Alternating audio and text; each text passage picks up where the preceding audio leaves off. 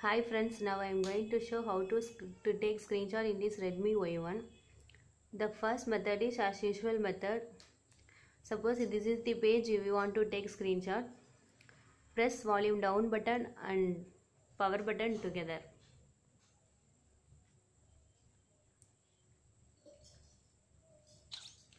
Screenshot is captured. This is saved in gallery.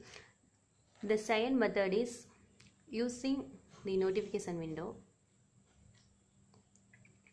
In this there are several options available and the one of the option is screenshot. Just press the screenshot. Your screenshot is captured. This is saved in gallery. You can send or edit or delete.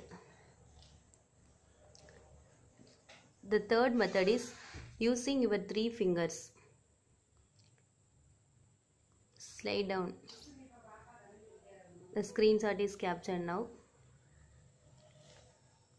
These 3 methods available. Thank you.